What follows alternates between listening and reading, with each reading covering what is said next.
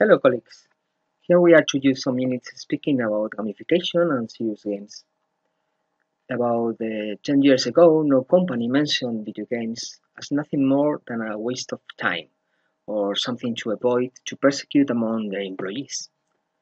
Today, we find that many companies use video games within their work environments or in the relationship with their customers. This is what we will discuss in this chapter.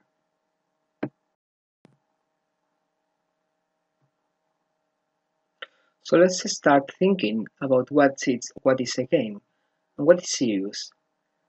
A game is something we play and enjoy, right? So we enjoy playing with Angry Birds or passing a Sunday afternoon playing Monopoly with family. But but what if I am a physics teacher and I use Angry Birds for my students to research about parabolic thought, measuring screen frame after frame and calculating what the angles would be to kill the pigs? Or what if I am a human resources director and use Monopoly or some of the similar games for my employee candidates to evaluate their skills, mental process, or even their lack of ethics? Sometimes then the difference is not so much in the process than the conception. If we use a game for a serious purpose, then it already is a game, but it's seriously used. We should not confuse serious with no funny. The opposite of serious is not fun, it's informal or trivial. Opposite of fun is boring. And that's a premise we should have if we design or use games for a purpose. A serious game should be fun, as well as helpful. Some authors speak of applied games instead of serious games to avoid this confusion. So we are looking in this chapter to video games designed or used for being used to another goal apart from fun. And we know about the potential of games: motivation, learning, training, creativity, and everything in a safe way. Serious games are not new, but term is only from 15 years ago. Before that, of course, we did have educational games in a field of activity that has come to be called entertainment. Games applied to learning are as old as human beings. We also had simulators. 40 years ago, were very expensive and they maybe were boring, only oriented to mimetize the real world. Aerospace industry, military, automotive, railway. There has been a fast route from high cost to low cost in this area. At the same time that technological developments, game simulators has been approaching to industrial ones. More recently, we started to see advert games used for advertising. As soon as brands started to see that number of users went up, they started to think about their marketing use. In 2000, FIFA Soccer from Electronic Arts started to include real commercial ads into the game. Around 2002, the term serious game began to popularize, including all that concepts and some others. Games used for health, for physical exercising, for art, and as we mentioned before, the only difference should not be the game itself, but the purpose designers have when thinking about players' experience. So one core area of serious games are simulators. We saw games are good for learning and training, so it's not difficult to imagine why simulators has been important as soon computers has been able to model physics processes in real time. Sometimes are very realistic, as in battle or flight simulation, but there are also good simulators with non-visual realistic processes, like business simulators. One of the important aspects of simulators is the way designers are adding game elements to them to motivate more users and to pay attention to aspects difficult to solve in a natural way. For example, if you want a pilot to train avoiding some dangerous points, the real simulator only passes or crashes. It's like a black or white option. But a gamified simulator can give pilot points depending on the distance, speed or time, making more interesting and informative the whole process. You know, we virtual world from this GameHub project, You can see some examples of simulators that have been developed in the following videos.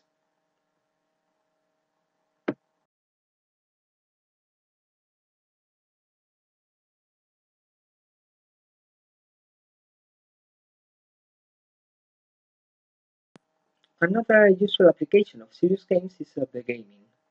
Whenever a creative publicist has a tool to carry a content to the target user, there can be a marketing action. And video games are very good to reach the user and to engage him or her. First users or first uses of gaming were just adding commercial ads to gameplay of existing games, like FIFA Soccer example. But later they have been found and other different and creative ways of using games as marketing actions. We are going to see some examples. Here we have an example of taking a game genre to develop a game oriented to a commercial brand. This is a screenshot of Mista Fighter. Mista is a new product from Mau, a beer Spanish company, a mixture of beer and lemon. Trying to reach new consumers, Mau commissioned the development of a fight game with specific characters around beer time, and they developed also a marketing campaign around with Facebook socialization. You can see a video.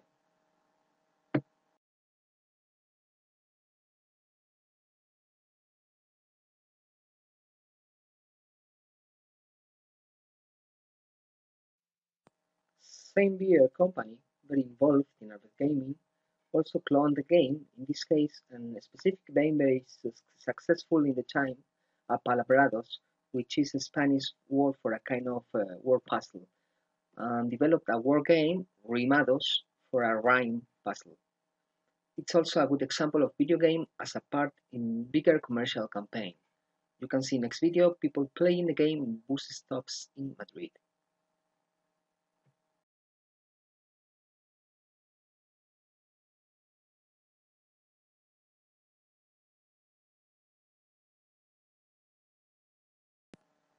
Here you have an example of classic arcade gaming.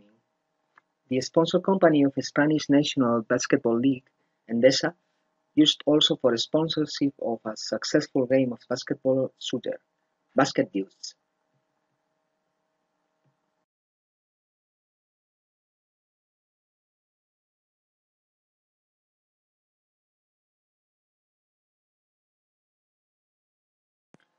In a more complex structure, big businesses also start to think about games for these marketing actions. In this example, Mars Group, a company with activities in transportation and energy sectors, tried to reach to public a different vision of oil market, maybe trying to change public opinion of a not very well seen business in these times of renewable and clean energy, and generate brand image as industrial leader. The game objective uh, focuses on strategy exploring deposits worldwide and decision making.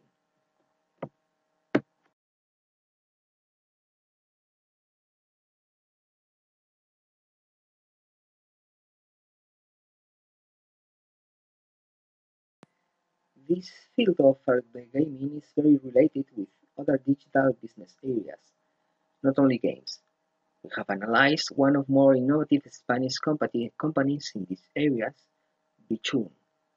They have developed an analytical tool used and licensed for several customers for pin codes management. They use the system for Coca-Cola and other clients' pin codes.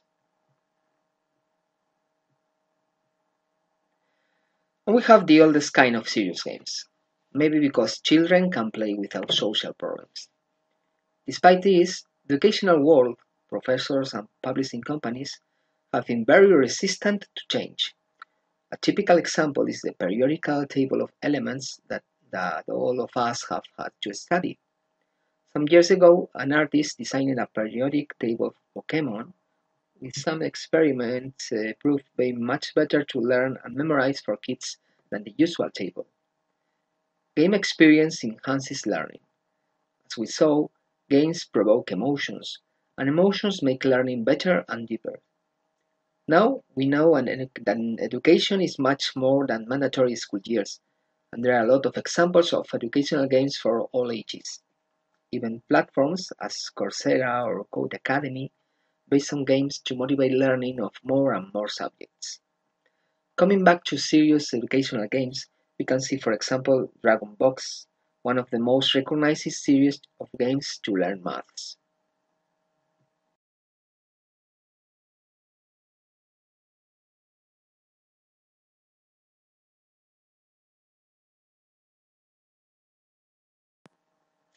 In Remission, we pilot a nanobot navigating the body killing cancer cells. This game used the power and appeal of a casual game to help young people with cancer fight their disease.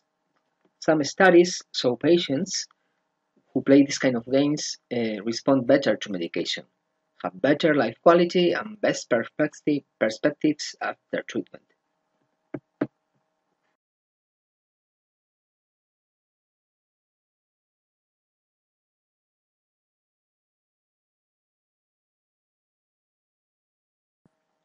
And here you have a link to one of most interesting serious games companies, Dennis SeriousGames.net.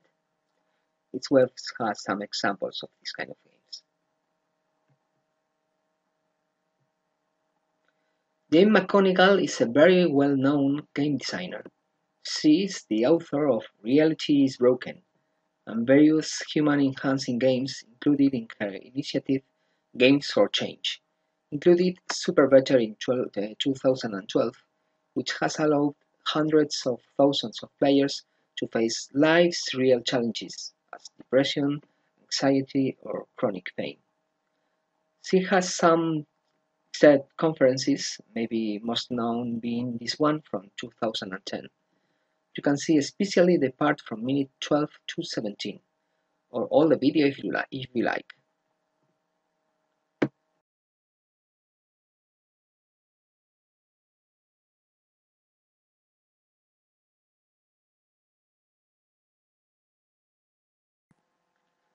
A couple of examples of games for change. Narcoguerra 2013, it's a risk-style strategy game where the player deals with the dangerous conflict of the war on drugs. Narcoguerra looks at the ongoing conflict from the perspective of the Mexican authorities trying to stamp out the drug trade, attempting to retake Mexico's regions from the drug cartels, dealing with corruption within the police.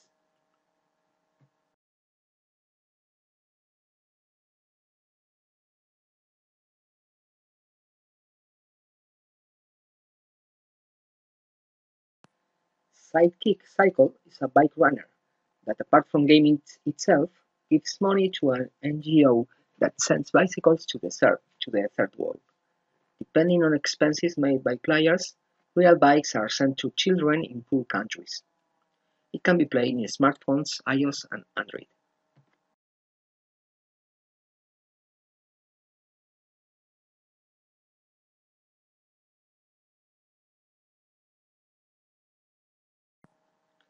Let's take gamification. Gamification or latification is the use of game elements and game design techniques in non-game environments. It's a new and controversial term, but with significant market importance last years. From my point of view, there are many projects where serious games and gamified systems merge. Although a serious game is clearly a game designed as such, and a gamified system is an existing system, not game, to which game elements are added. To understand this is a Farmville screen. Maybe some of you have played Farmville sometime, but imagine you don't. There's no need to know the game. Only seeing this screen, you guess this is a game. And without knowing what's the game about, there are some elements any of us can recognize. Configuration, resources, points, level, name, and so on. Each one of these elements are parts that make up Farmville. They are not the whole experience, but without them you could not build the game as it is known. We recognize them because most of these elements are common or similar in many games. Others, of course, are particular and specific to this one. This screenshot is from Salesforce, a CRM tool very popular these days. This version has added game mechanics to compete against other users and to gamify user experience. You can see some elements responding to common game design patterns. This is one of the fundamentals of gamification systems. We take an existing system, digital or not, and we add game elements and mechanics to add on the system and change in some way the user experience. But of course, elements are only a little part of a game. We have to design them to perform in some way. We have mechanics and dynamics, as we saw in game design chapter. We add badges, but when does the user win a badge? And which one? We add points, but how does the user win or lose points? As in good games, the elements have to be designed in an artistic and creative way to be entertaining. For the player, there must be some goal besides the success in the game. Training, motivation, recognition. User experiences a game, but the reason is out of the game. Real data shows that many companies are incorporating gamification in their processes. There are estimations of over 20 or 30 million dollars only in USA. Games are powerful, we know, but gamifying a system with success is not as easy as it looks. It's not just giving some points and badges. Gamification is not valid for every aspect of work or business. Gartner has said a lot about gamification tendencies last years. One of most known was that 80% of the current gamified apps will fail, especially for poor design. One of these apps only works if it's engaging. That's something we already know from the video game market. A good game design is crucial for success. But taking it to business, we also need to have a good knowledge of business nature and processes and an integration with existing technologies. One of the tools used by Gartner for showing trends is this curve graphic of hype. This represents the maturity, adoption, and social application of specific technologies. It's studied that we tend to overestimate the effect of a technology in the short run and underestimate the effect in the long run. Taking that into consideration, the hype cycle provides a graphical and conceptual presentation of the maturity emerging technologies through 5 phases. The first is technology trigger. Potential technology breakthrough that kicks things off, often with no usable products and proven commercial viability. The second is the peak of inflated expectations. That's when success stories start. Some companies take action, most don't. Then happens third phase, the through of disillusionment. Interest goes down and experiments and implementations fails. Investments continue only if the surviving providers improve their products to the satisfaction of early adopters. Fourth is the slope of enlightenment.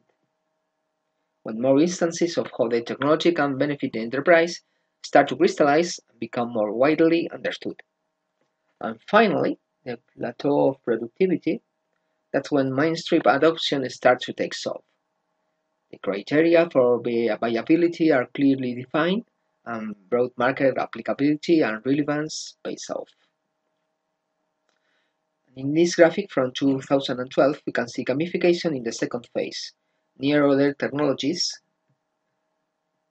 as big data or 3D printing.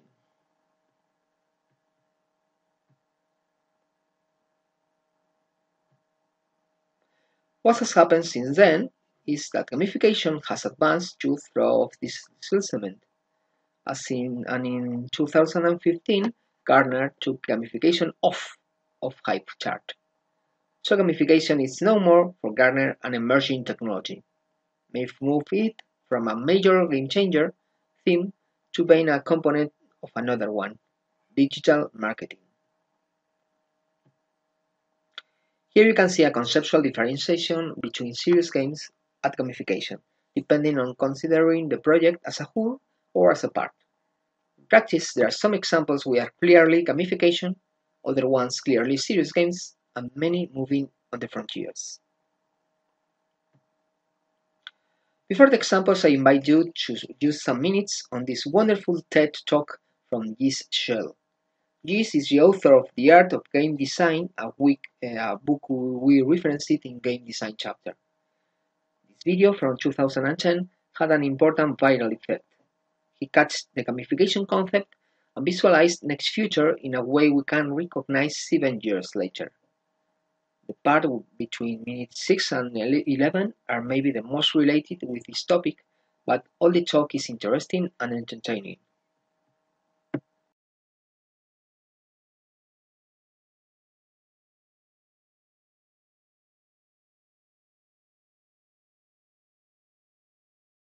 So, besides from the pin codes, the loyalty points, and the employees of the month used by many American companies, let's see a few examples of what is now called gamification.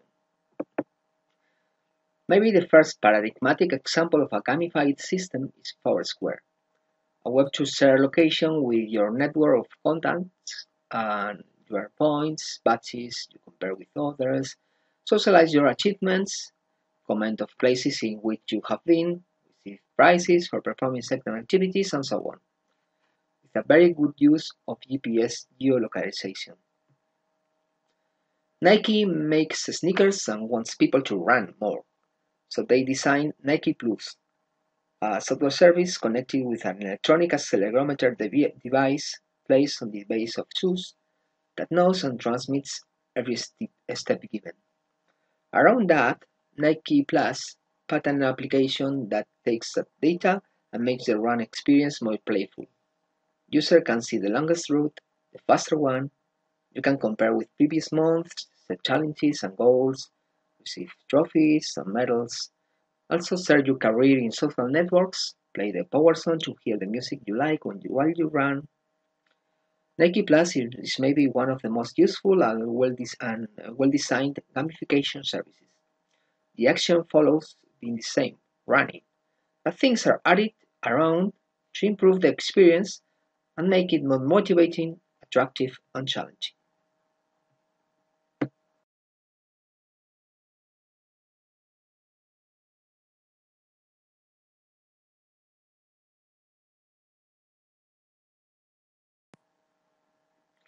Nike does not oblige the player to buy something additional, although data is more precise with gadgets. From the point of view of merchandising, this is achievement. The consumer is so interested that he buys something additional to get the added value. For not only being limited to runners, Nike designed Nike Fuel, another gamified service like an evolution of Nike Plus to cover all sports.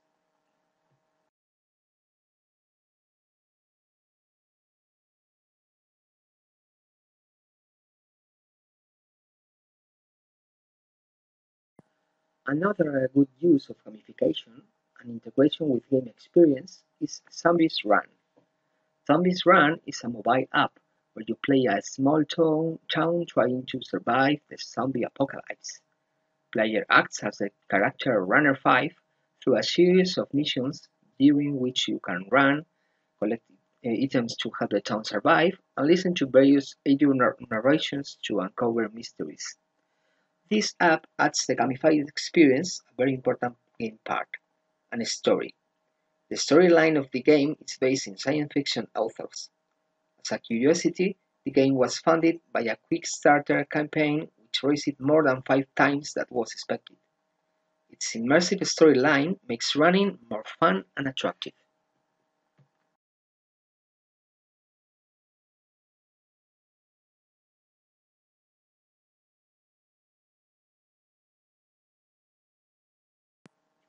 Salesforce is an actual CRM, one of the most used in the world.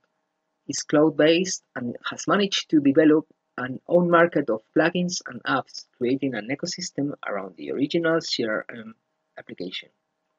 Nitro is a gamified plugin for Salesforce.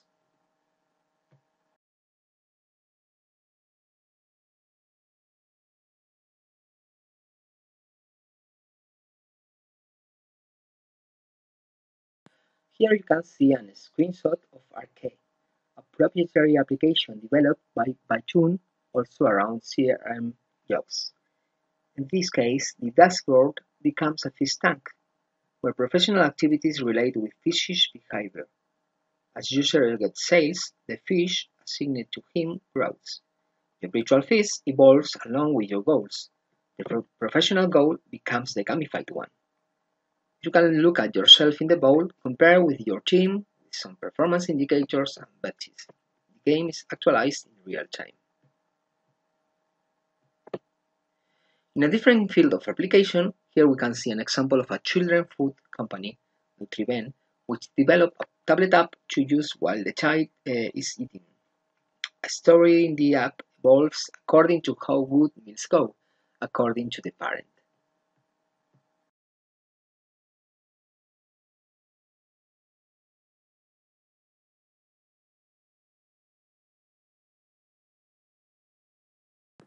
One index of gamification importance is seeing big companies of traditional market going into gamification experiences.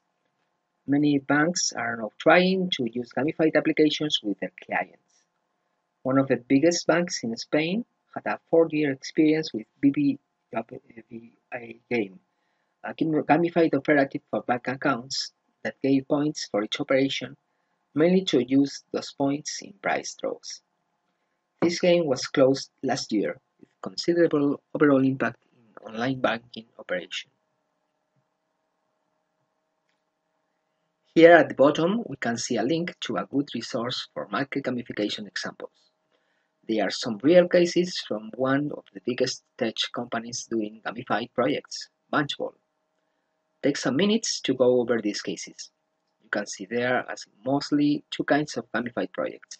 One for internal motivation, focused on company employees, and the other for customer motivation and loyalty.